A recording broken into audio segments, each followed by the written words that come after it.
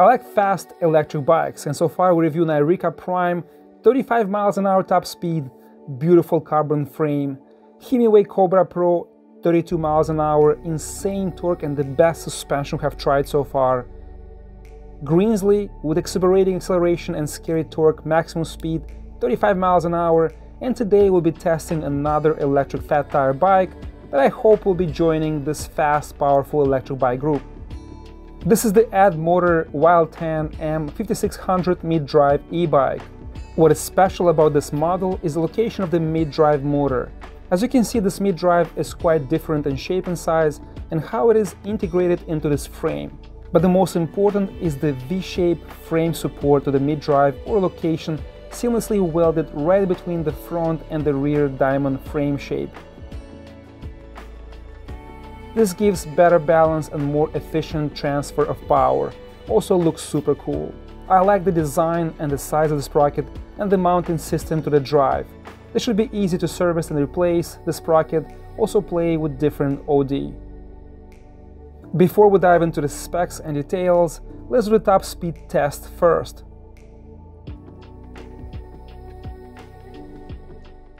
Speed and acceleration.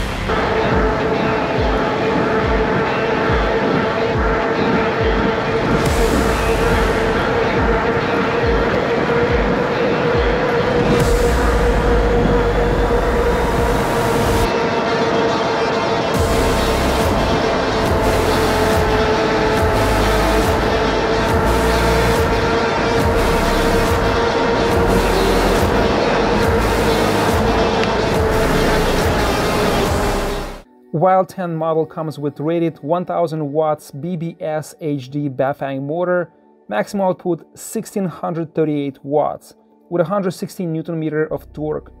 The cool part is that this motor can be run at 48 volt and the 52 volt system, and that's just in case if you want to DIY and swap for a bigger battery or higher voltage and get to the motorcycle speeds and range.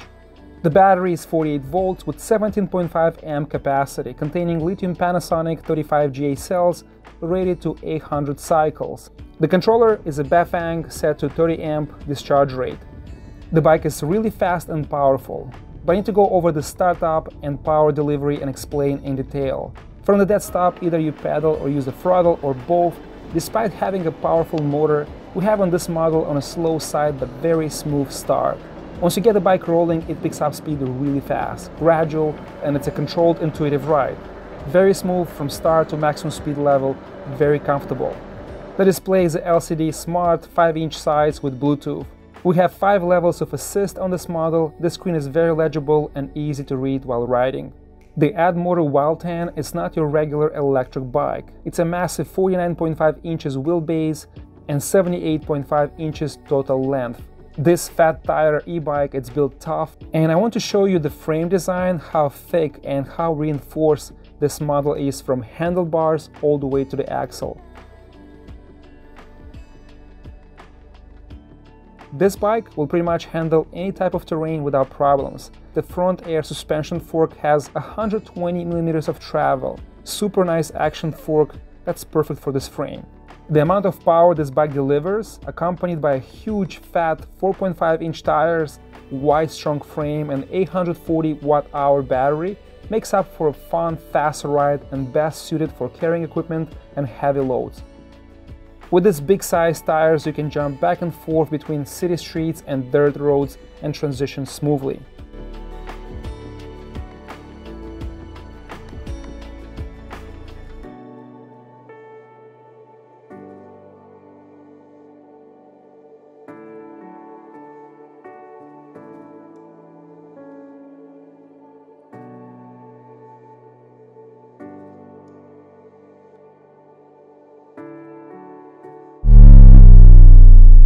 Range, advertised on the Addmotor website, over 60 miles. I managed to cover 21 miles on a 5th maximum level assist, using the throttle occasionally and mostly medium pedal assist. I weigh 220 pounds and looking how massive and how heavy this bike is, I found the results more than satisfactory. In 3rd level medium assist you should get over 30 miles in range, and advertised numbers can be reached in lowest level assist. I think this battery looks very compact compared to the bike size, and I would love to see an upgrade option for double capacity battery that can easily fit this frame, or you can order 2 battery packs if you're looking for longer range rides and swap them. Compared to other e-bikes models, this is way above average capacity. The drivetrain is well balanced and beautifully integrated that comes with above average components. We have a Shimano 9-speed Allevio shifter, nice leather grips, wide handlebars and hydraulic brakes. That works perfectly. I like that they use higher quality air suspension, and I love the upgraded axle that makes it so easy to remove the front tire, but I'm not sure why they cut corners on the rear end axle. On this model we have a powerful front light, very compact, but no rear brake lights. I think at this power level and top speed, with this massive design and higher-end components, I would have expected Addmotor to mount a rear brake light on this heavy-duty rack. Maximum load capacity 350 pounds. Let's go over the pros and cons.